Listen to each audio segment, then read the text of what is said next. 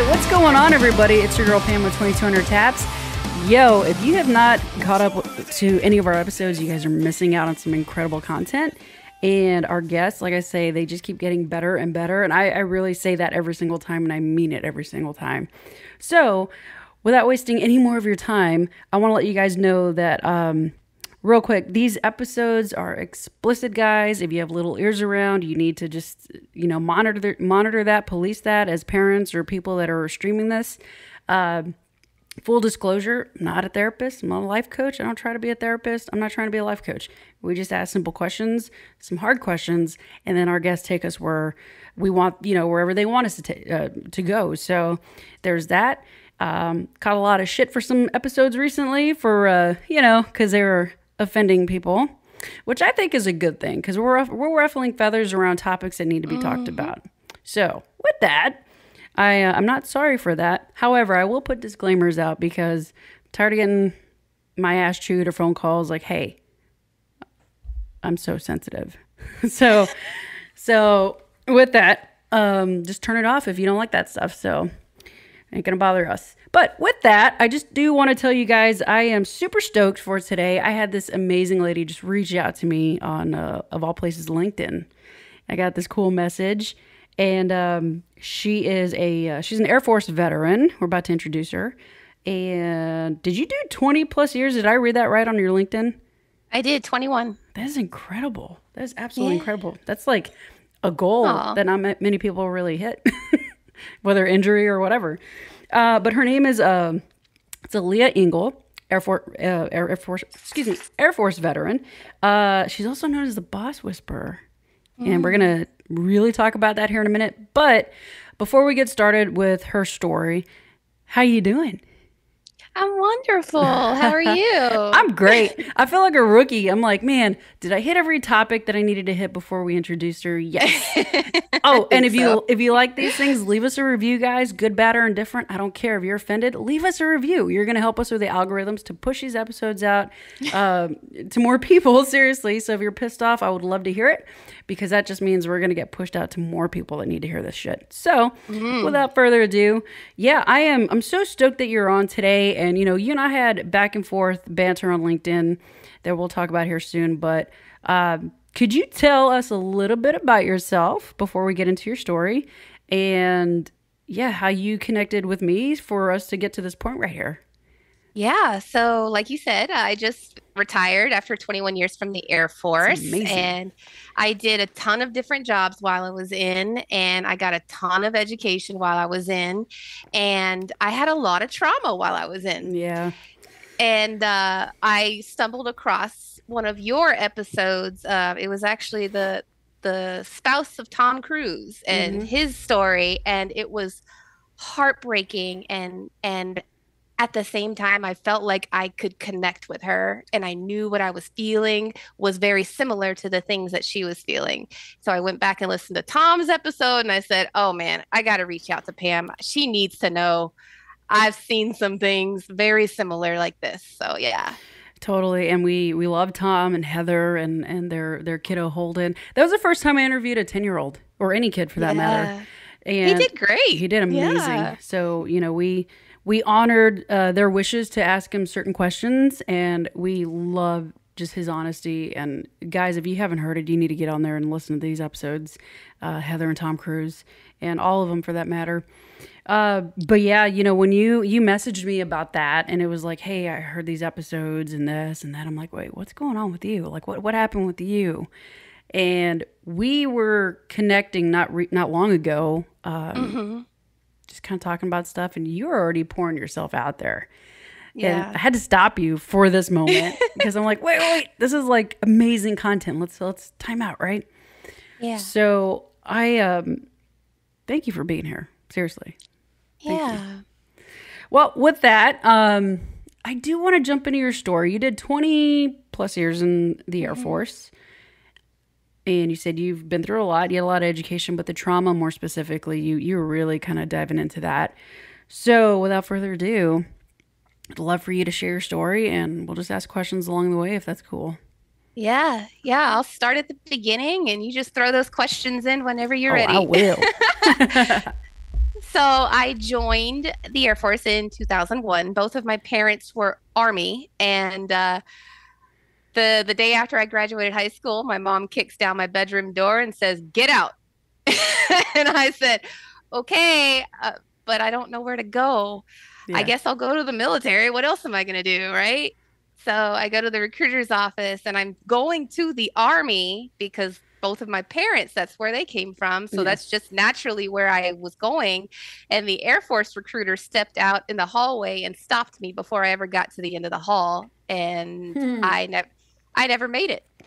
Wow. I never made it to the end of the hall. So that's how I got Air They're Force. like, do you like 5-star dining and really nice hotels? Because that's Yeah, what we can yeah. offer you. Right. You Oh like my steak and God. lobster Wednesdays? No shit. Yes. Oh my God. Yeah, I'm not kidding. Steak and lobster Wednesdays was That's what both y'all of my got. deployments. That's what you got?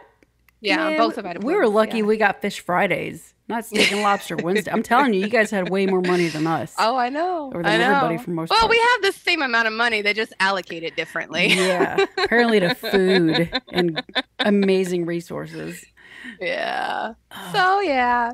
And I really don't have a lot to talk about for the first half of my career. mhm. Not a lot happened. I was young, I was bratty. I had an attitude just like every other 18, 19-year Yeah, old that so I joined when I joined, I actually joined as a bomb builder. So the first 5 years I spent on the flight line uh building bombs. And my first base was Tyndall Air Force Base. And when I got to Tyndall, maybe a couple weeks after I got to Tyndall, 9/11 happened. mm, So I never built a single bomb since I was there. The entire time I was there, I was on patrol. So I knew yeah. nothing about my actual job while I was there. Jeez. So that was fun. And then my next assignment was Guam, Mhm. and I got hurt a lot there. Yeah. Just the physicality of the job of building bombs alone by itself is pretty challenging, but to do that in a place like Guam, Yeah, so let me ask you this real quick because I'm curious. yeah, I'm curious. I was not a bomb builder. I wasn't around that shit. I did search and rescue. I did other stuff, right? yeah, yeah. So a buddy of mine was around bombs and he had to do all that stuff. He's a Marine Corps veteran. And he told me, and maybe you can help me understand this. Like when you're around bombs, you can't have cell phones around because Mm-mm, the cell phone could mm-mm, potentially trigger it. mm-hmm.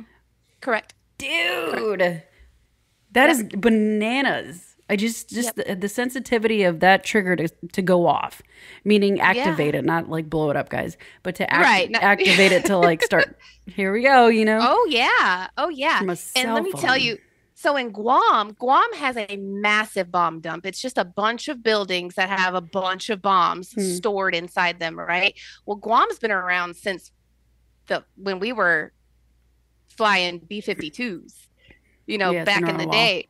In fact, we actually still have the remains of a B-52 on the side of the island because it crashed, hit the island, and it was just too dangerous to go recover the parts. So Yeah. if you fly by, you'll see parts of that B-52 still hanging off the side of the island. Wow. And one building in particular in our bomb dump, the pallets that all of the bombs were strapped to Mm. started to erode, and so the bombs were literally like piled on top of each other because the wood was just gone. Oh And man. it was so dangerous that we opened the door and said, "Nope," and shut it back up. My God. Yeah. Nope, Damn. we'll tackle that another day. Well, the closest thing that I've been to, if you will, was stationed in Otis Air National Guard Base in Cape Cod. Hmm. Went to the air station, then I was at the ComStay in ComStay Boston's. It used to be there. They've since shut it down. But they used to use that base for an old dumping ground as well back in the day, back World War Yeah, II. yeah. Fuel, bombs, mortars, ordnances, all that shit, right? Hmm. And when they were digging a building to filter fresh water to the station, to our station, they Hmm. had to stop because they came across about 30 or 40 unexploded ordnances on one side of the road. That was one side of the road. Woo! So the team comes in, we get to like hit the freaking toggle. So it was the coolest shit ever. So we got to see it explode. And then they went to go dig on the other side, found about 30 or 40 more and had to do the same shit, right? Here's the funny part. my job at that unit was to cut grass. And we're cutting grass with riding mowers, John Deere tractors, all this stuff, make sure the diesel engine's running. And I'm like, dude, we're cutting grass over all this shit. Yeah. And we didn't even get hazard pay. I'm like, at any moment, we could just be like gone, you know? Yeah. And I had some guys bring in this plate with wires coming out one time. They're like, hey, MK2, look at this shit. I'm like, you better go take that back. Oh my gosh. I don't know what the hell that is, but that needs to go way far away from us. So... yeah, Otis was interesting, and that wasn't a bomb tech. Like that was on the Coast Guard. I have to deal with that shit. That's not to say we don't have people that deal with it. I didn't have to deal with it. Sure. So when he told me that, I was like, "Are you kidding me, dude? From a cell phone? Yeah. Whoa, you know." But just anyhow, before we get way far off topic, so that's pretty badass. You did all that stuff. I'm not gonna lie. And that was just my second base. That was your second base. Well, hey, let's fast forward to your story. Okay. So how many deployments did you have under your belt, or do you have? I had two. I had two. And you started sharing with me that you went through some pretty severe military sexual trauma. Mm-hmm. Could you share with us what happened? I mean, I don't even know if that is your story or there's more leading up to it or whatnot, but the floor is yours, my friend. Oh, yeah. There is much, much more to the story. Yeah. But to start it off, I only went on 2 deployments in 21 years, and both times I was sexually assaulted by someone I worked with. Both times. The first time happened when I was stationed at Ellsworth, and we got orders to IUD. So we were supposed to go as a team. Air Force usually goes individually, but this particular deployment, we were going as a team. And so the team went to a training beforehand. So we went to this training, and the guy that I sit next to every single day in the office goes to this training with me, and all of a sudden has the need to put his hands all over me. During your training, or where did this happen at? Whenever the rest of the team wasn't around. Okay. And it was very aggressive. It wasn't like I didn't mean to do it. No, it was very like, I'm grabbing you and you're going to take it. Okay. And so it got to a point where I shoved him away, and I called my supervisor immediately and said, this is what's going on. He did this. I said this. I told him to leave me alone. He didn't. He keeps grabbing me. I'm going to go hide in my hotel room. That's what I'm going to do. Mm. I'm going to go hide in my hotel room. So when we have to go to training tomorrow, I'm going to need someone else to walk with me, because I don't trust him to not be outside my room after this. We completed training. Everyone that was there that knew about it, it wasn't, they didn't take the measures to protect me. All they did was gossip about it. So, and I'm going to stop you right there, because that's, yeah. It back in the day, I mean, I enlisted in 03, and that was this whole sensitivity and sexual harassment training. It wasn't a thing. It wasn't a thing back in the day. No. So, and that was common.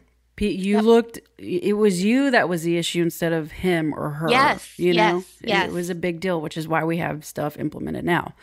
Yep. So when he put his hands on you, what was and I say this carefully because I don't want to overstep boundaries, right? Sure. How far did it go?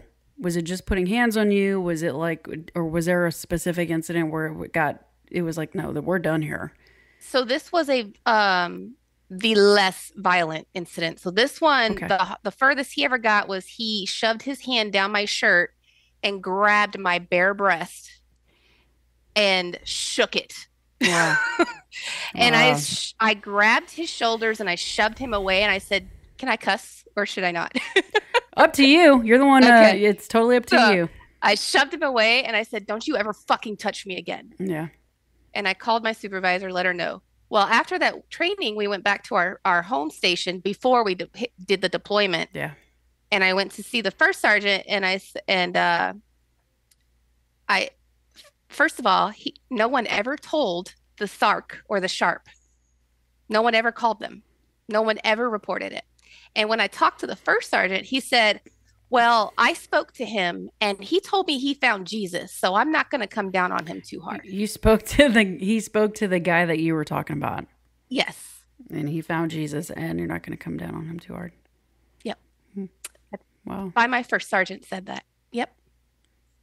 So that was 2011. And in that moment, how did you feel when he told you that? I was crushed.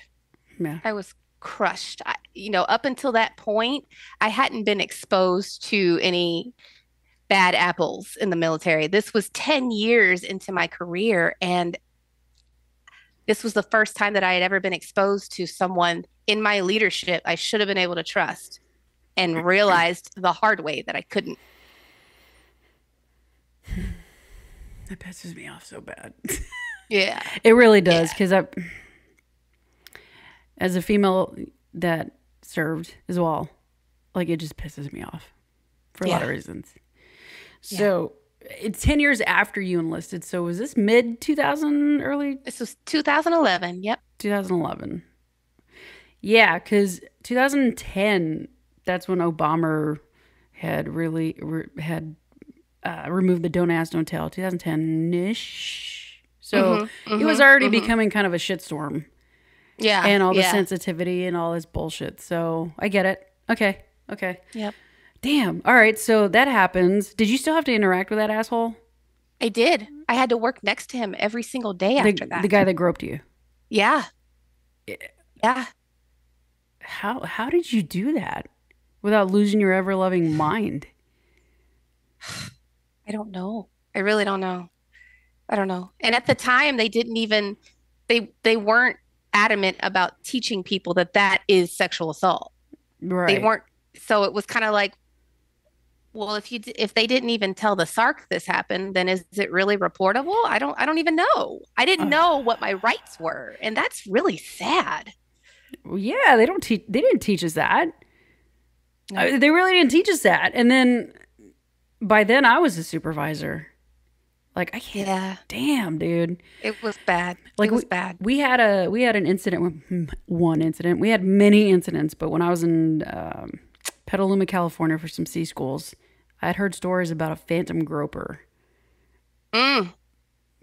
Yeah, I had heard stories. People, living in the barracks or coming in for C school or what have you. You'd be taking a nap on the rec deck. Somebody would come in, grope you, and run. And they never caught him because they were the phantom groper. And that's the thing, right? And not to get too far off topic, because I want to stay here, right? Yeah. What the news is gonna, they don't fucking tell people this shit, right? Like, you're gonna hear about all this other stuff about the military, but when you're on the inside, it's like, dude, if people only knew half the shit that happens here. You know what I'm saying? If you only knew. If you only freaking knew. Anyhow, let's get back to you. So how much longer did you have to work next to that guy? I had to work next to him for 4 years. 4 years. So nothing came out of it? Nothing. Not a thing. Was he nothing? Without, I don't want to say names, of course, or any of that shit, but was he married or anything at the time? Yes. Kids? Oh, yes. Let's make this a little worse. Yeah. Was he Geo Bachelor, or was his wife there, like, on base? No, she was with him. Okay. Yep. Yeah. I'm trying really hard not to, like, put myself in your shoes because but it's so hard not to. It's so fucking hard not to. So I'm going to try not to be too aggressive when I get, like, to certain questions, because it literally just pisses me off to no end. You'll be enraged when we get to part 2 then. Well, I have that healthy boundary where I can separate it. This is just hitting way too close to my shit. And I didn't have military sexual trauma by any means. Thankfully, I did not go through that. I know people that did. Yeah. I know a lot of people that did. I even know men who got forced retired out or kicked out because they were, accused of X, Y, and Z, and they didn't do shit. I know that. So it was just it's a sad situation all around when you look at it. Yeah. Okay. So I'm back. We're good. We're good. Moving on. So that happened. So when you left Guam, where were you off to next? I left Guam. I went back to Eglin. Well, actually, that was at Ellsworth. So we are fast forward to 2011. So that was at Ellsworth. Ellsworth, Maine? South Dakota. Ellsworth Air Force. Yeah. South It's Dakota. out by Rapid City. Okay, okay, okay. Yep. Okay. So fast forward to So then your, yeah, go ahead. after after Ellsworth, then I went back to Eglin for a couple years. And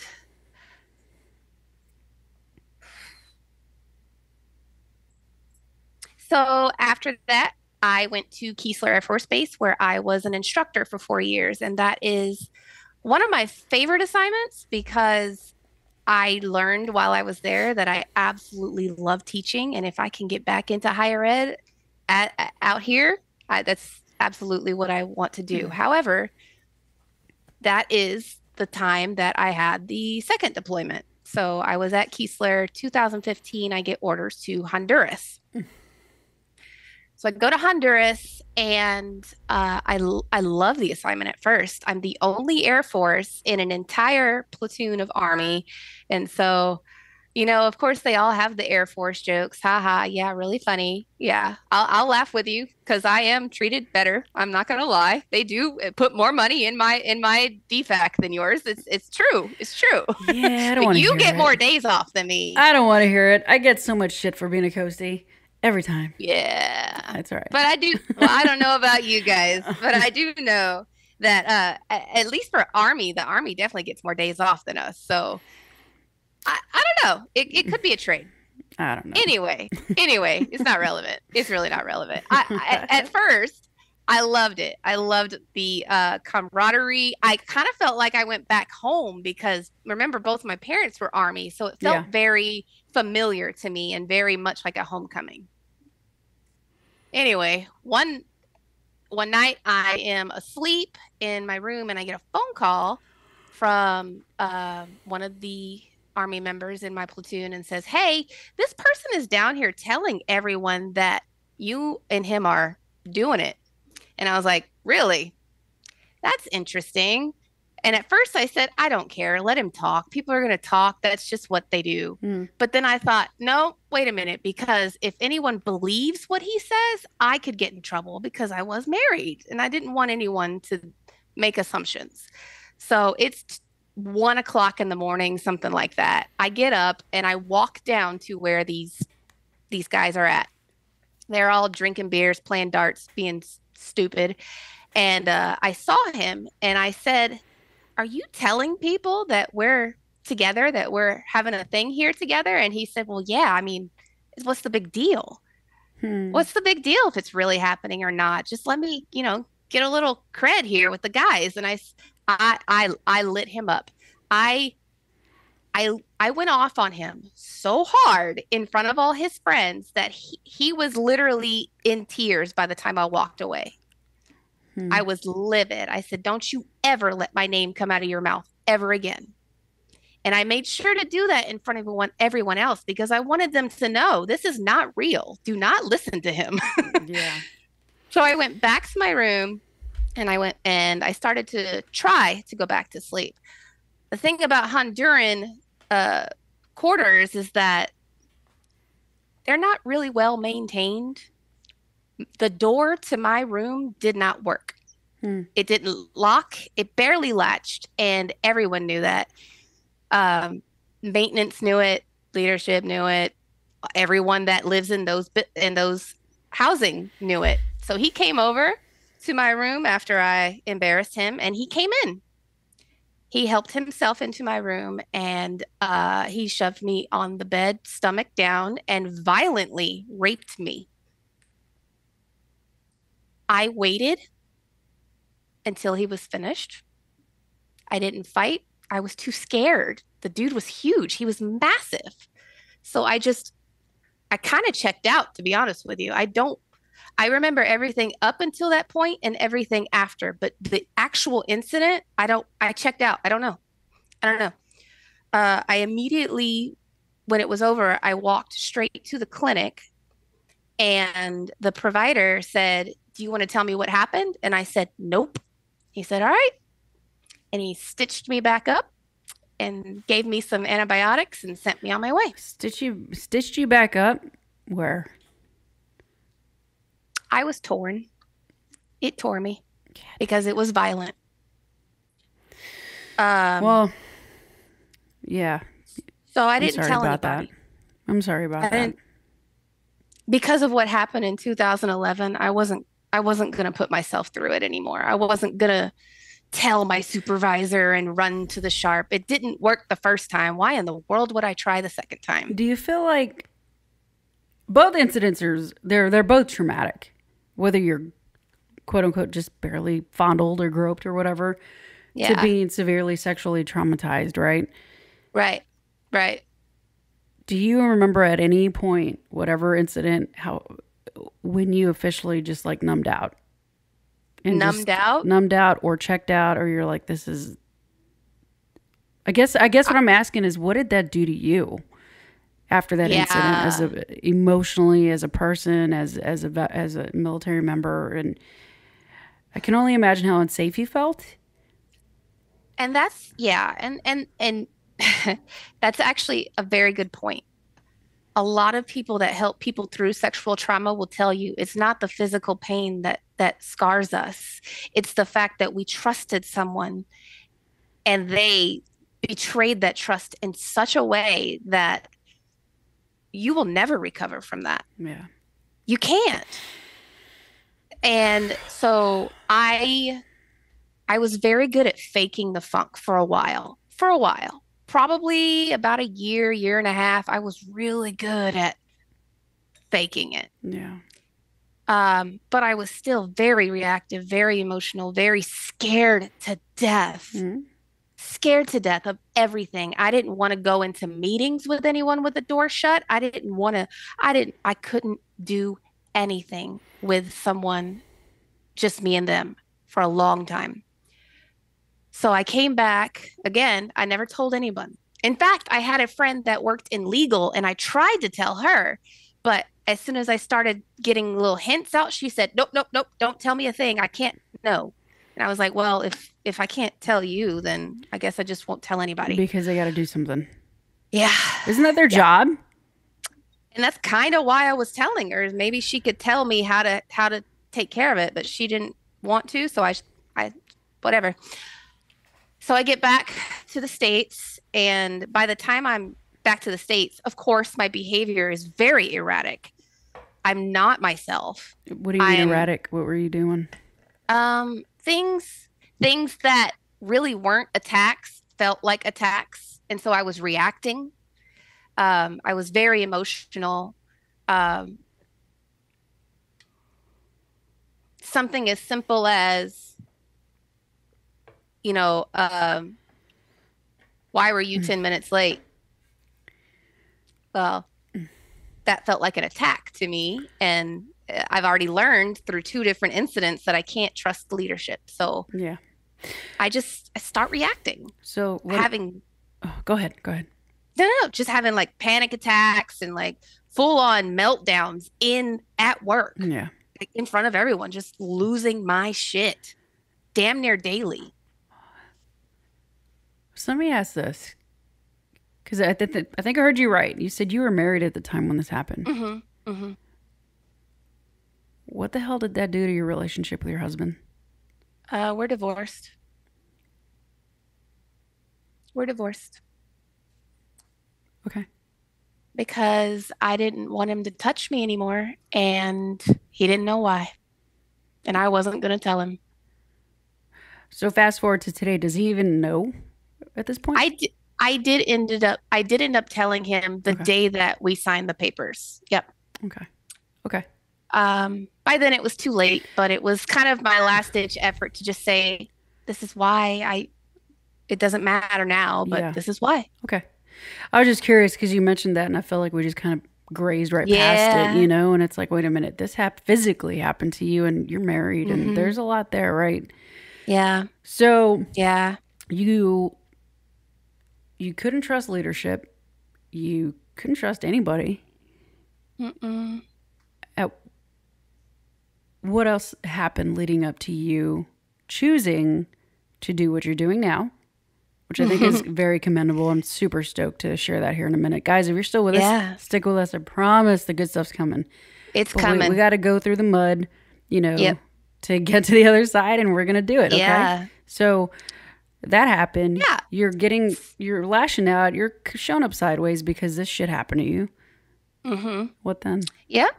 So I'm being very irrational, erratic, all kinds of stuff. I'm being disciplined, counseled at least Mm. weekly for my behavior.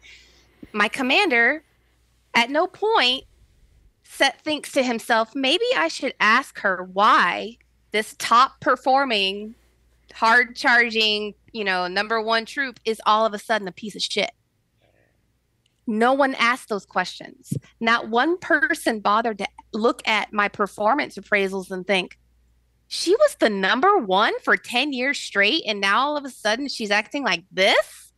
Not one person did that. That's sad. So rather than healing and finding some kind of recovery, I dived deep, deep, deep into depression, paranoia, scared to death. I stopped going to work and no one even noticed. No one even noticed that E6, Aleha, was not coming to work anymore, except one person. So day 3, I'm not at work. There's one person that I've known for a couple years at this point, and he has been there. He recognized the signs because he himself has felt these things before, and he said, "Nope, something's wrong. I got to go find her." And he came to my house and kicked down my front door on day 3 and found me nearly catatonic in my bedroom. I was so depressed. I just wanted to not wake up. I would have done anything. I would have done anything to not wake up.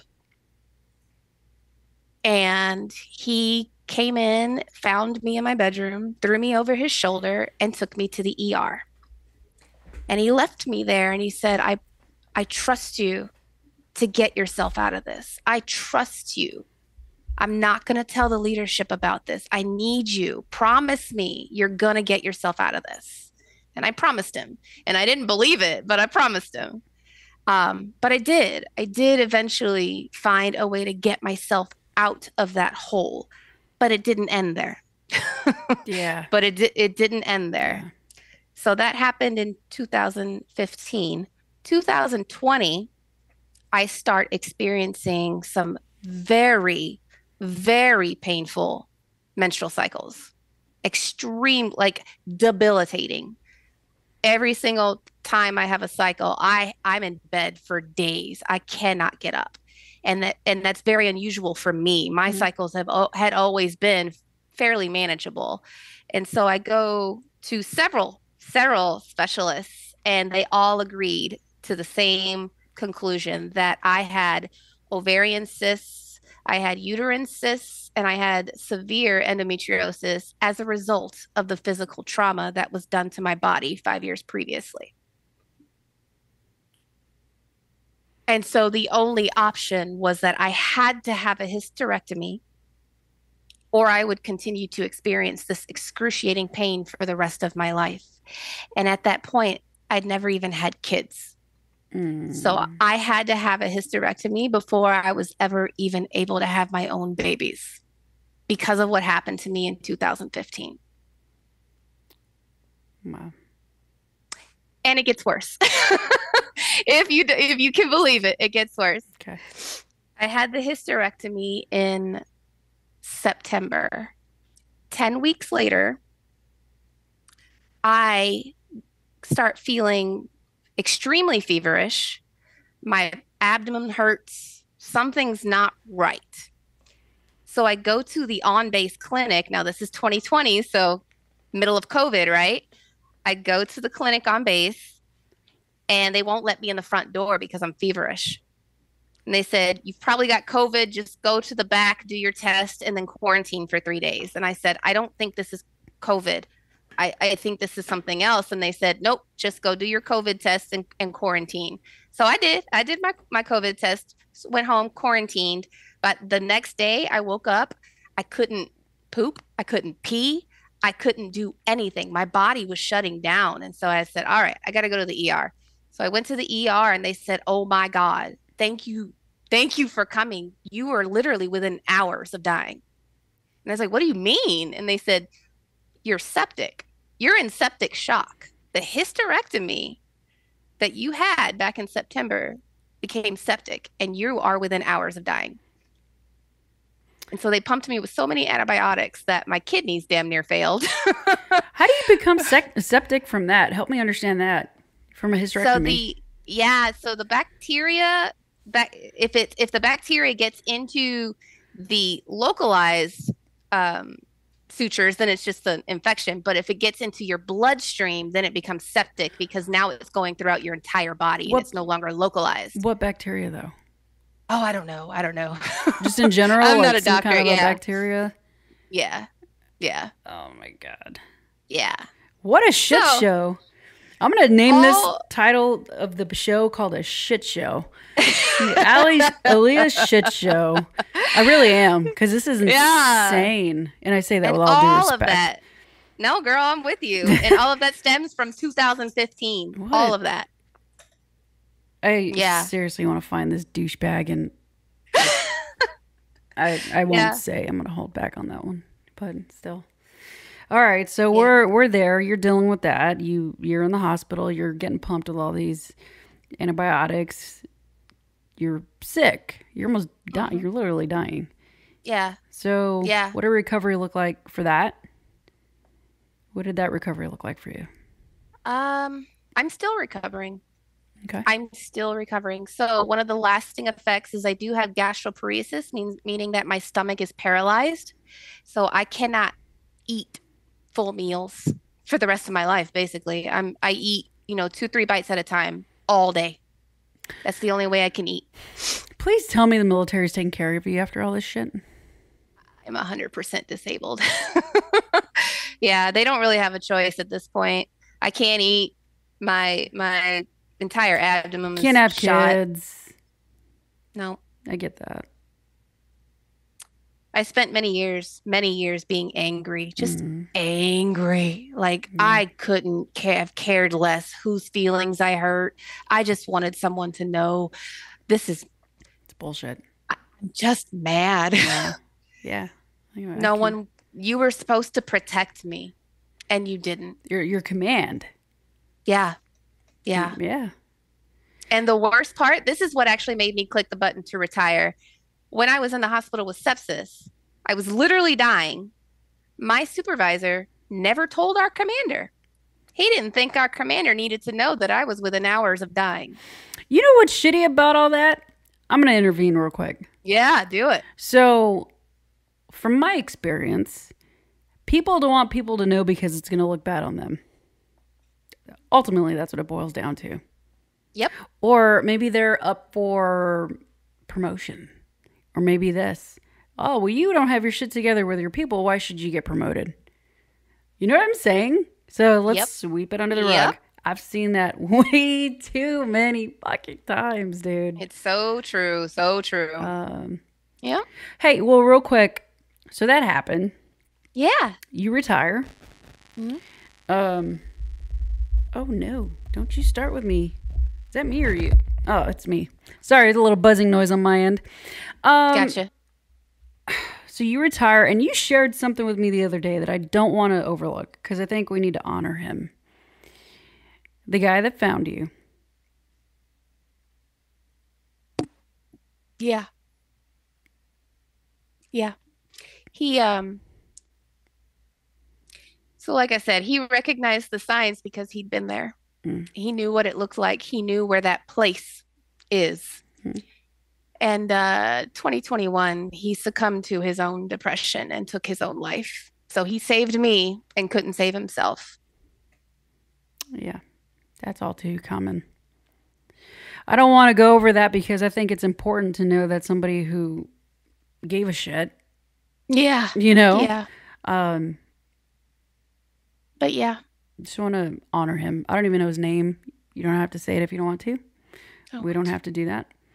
But I think we can just pause for that second because, I mean, Yeah. I don't think you would, aside from everything else, like, who knows what could have happened to you had he not, Yeah. kicked No, down the I door, wouldn't right? be here. I would not be here if it weren't for him. I was certain of that. So let me ask you this because of that. Because I think we can all learn something value of this. What did that, when he died, what was that like for you? Because I know we were talking through some of that stuff. Mm-hmm. What did that day do to you? And how is that playing out today and what you're doing, which we're about to get to here in a minute? I think you put it best when we spoke about this first time. You said, "Well, that is a mind fuck." It really It is. really is. It really is. Yeah. It destroyed me when I found out. Um, but at the same time, I took that as a sign. I said, because of that, I can't let what effort he put in to save me go to waste. I have to live the absolute best life that allows me to serve others in his honor because I cannot let that go to waste. I just wish I could have done the same for him. Yeah. And and I shared that with you, what happened to me. Yeah. And so many other, it's not just me, but so many others. We had a guy, one of our mentors, his name is Martin Boyd. He helped hundreds, if not thousands of us, just helped us get better. And for many of Yeah. us, he helped us take suicide off the table, me Yeah. personally. And it was because of his story, because he had attempted years ago and he survived. And now he's like, no, you guys are worth more than that. And I know because I was there. Yeah. Only to lose him to suicide right before the month before COVID kicked off. He killed himself. Yeah. And I remember I was like, dude, this is such a mind fuck. I was like, if he can't make it, am I? That's what I asked. Yeah. That's what I asked myself for so long. If he couldn't even make it, do I even have a chance? You know? Yeah. And we do have a tribute episode for him way back in season 1. It's like episode 8 or something. So if you guys want to, Yeah. and I interviewed, oh man, not even a week after he died, I interviewed a lot of people who he helped impact. It's pretty intense, but it was the only way I knew how to grieve, and people wanted to talk about him and love on him, and it's there, so it's really cool. Yeah. But yeah, when you mentioned that, I'm like, dude, I so get that. I so get it. He didn't kick down the door for me, but metaphorically, he sure as shit did kick down that door for me. Yeah, he did. So thank you for sharing that. Yeah. Now, with that, I think we can segue unless there's anything else that you want to put out there on the table. Because there's God, a lot no. of shit, right? We are done with the trauma. We hadn't even talked about your childhood, but we're just gonna leave that be for now. But hey, so let's polish this up. Yeah. Because we can polish a turd and still make it look good, but it's always going to be a turd. Absolutely. Our turds are Yeah. never turds though. After we're polished up, they're pretty. Nah. They're pretty pristine. So, of all of that, what was it? What gave you the idea to start your business and to do what you're doing? And guys, take a deep breath, do some box breathing, recenter, because here's the good stuff. It's all good stuff, but here's the really good stuff, right? So yeah, Good stuff. What led you to doing what you're doing right now? Well, it was Besides interesting. So as I was coming up through the military, I ended up getting a ton of education. And it was legitimately, I had no plan of doing what I do now. It was just because I wanted to be a better manager. Yeah. So I got a degree in technology management because I wanted to be more innovative and I wanted to show people how to be innovative. I got a degree in HR because I wanted to be a better leader and I wanted to know how to create, HR friendly environments. And then I got a third degree in healthcare management just because why not?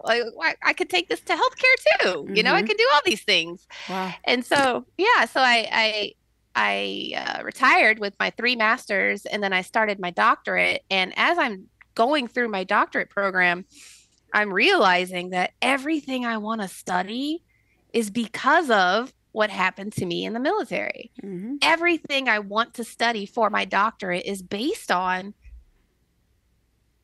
poor managers, poor work culture, just people that just don't know how to ask the questions.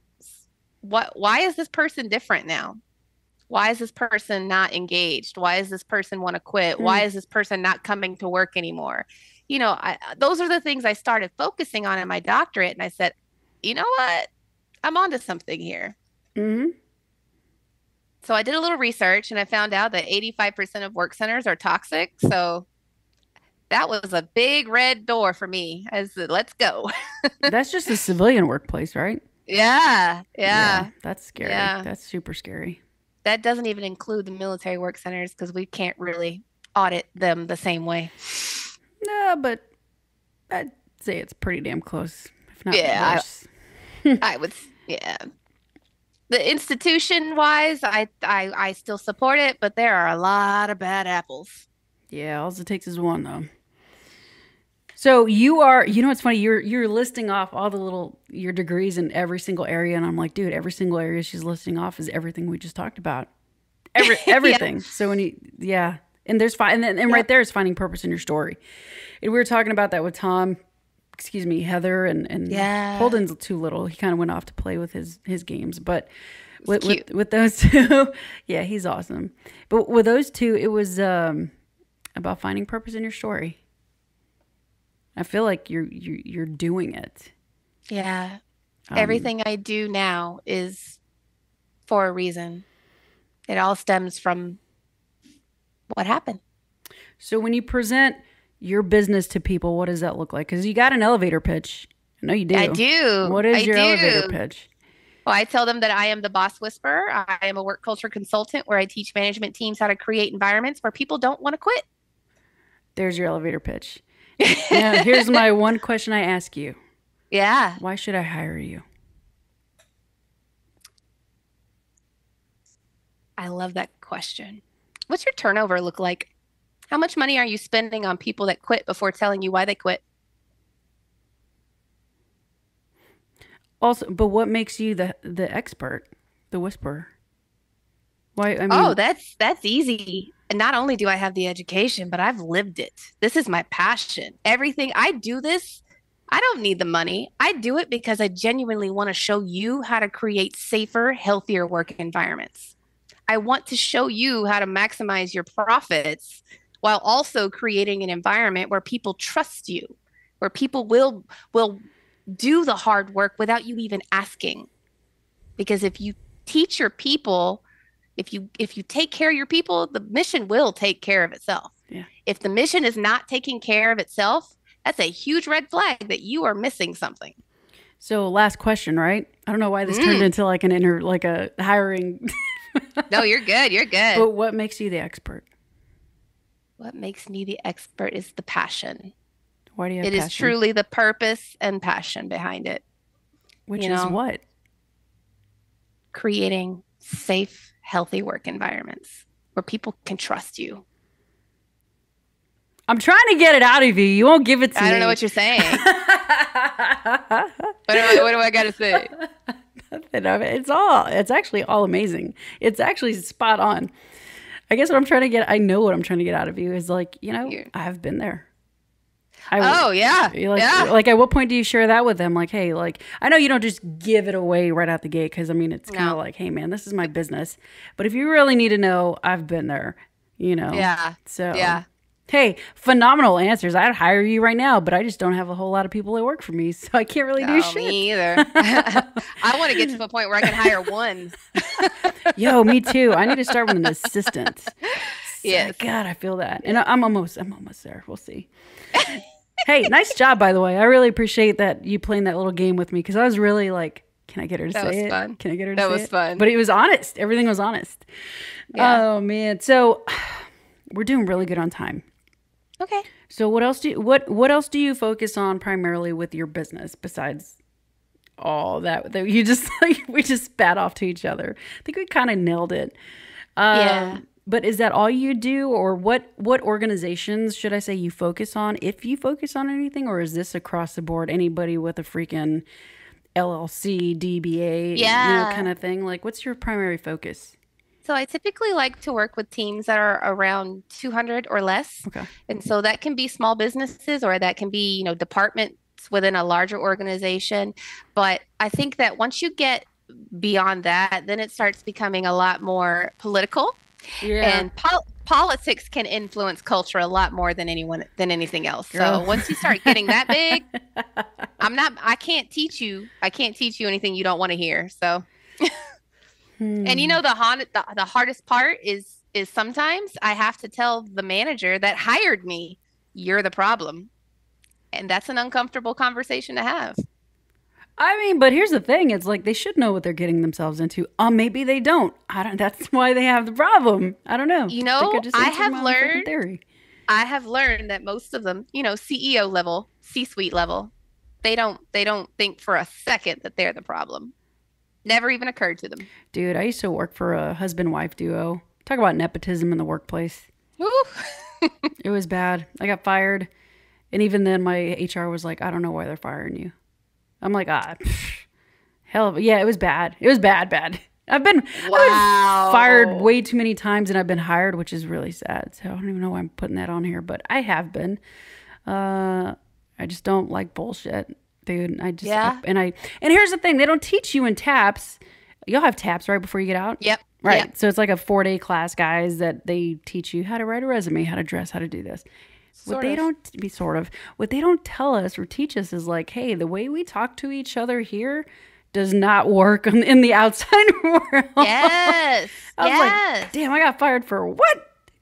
Yes. You know, it's true. Damn. It's true. I tell people all the time, you got to learn civilianese. You got to be bilingual. You got to be bilingual. Or as my husband likes to say it, he says, you got to learn how to speak Pogue. You can't go out here not knowing that language. You can't. Damn. It's so like, man, it's so, wow. It's a shit show, man. It's funny.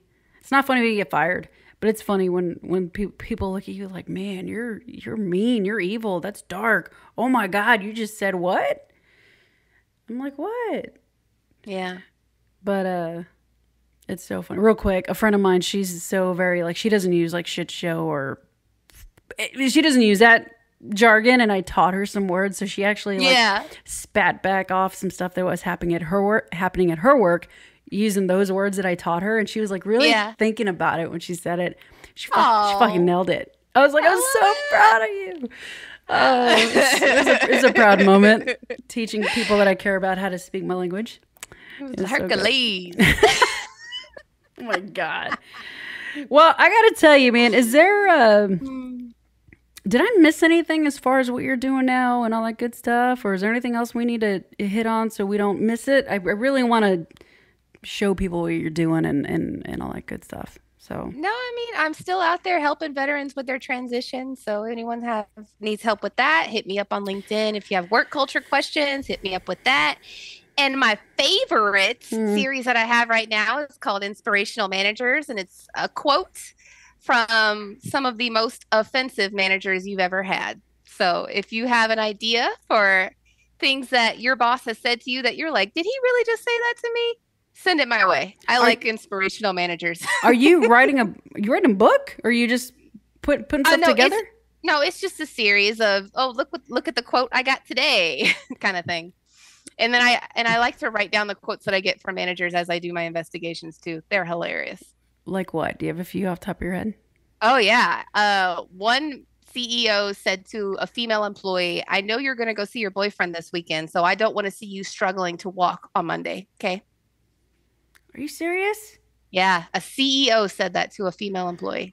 I'd have been like, you'd think I'd be struggling to walk. You should see him. He made my job very easy. Oh my God. Things like that. So if you've got an inspirational manager quote, send it my way. Oh man. Oh man. There's a fine line. There's a fine line. Holy crap. I had one person tell me, I can't be racist. I'm from Panama. Oh, okay. Are you serious? Yeah. His employee was accusing him of racism, and he said, I can't be racist. I'm from Panama. Wow. Yeah. He made my job really easy too. Wow, maybe I should take your course. All this shit's like hitting me. I'm like, I just want to like spit back because I think it's funny, but I'm like, dude, maybe I'd be the problem. I'm just joking, guys, but I'm not. I might have to hire you. Just saying. That's hilarious. Oh my God, I feel like such conviction right now. I'm like, oh, I'm so sorry. I'm so sorry I said that. Hey. There's a reason I do this. Well, I might have to hire you pretty soon. Anyways, thank you so much for being on today. Yes, girl. I've had a good time. But it's been fun. Real quick, where can people find you before I let you go? Hit me up on LinkedIn. I will always on there answering, responding, helping everyone out. Okay, I'll put all the information down below on the comments or wherever this is posted, the links, bios, all that good stuff. So, well, very cool. Well, don't hang up just yet. I'm going to sign off with my beautiful listeners, and we'll catch up before we sign off. Cool? Yes, ma'am. Well, thanks for coming on. I'm so glad I had you on. It was a good time. It was great.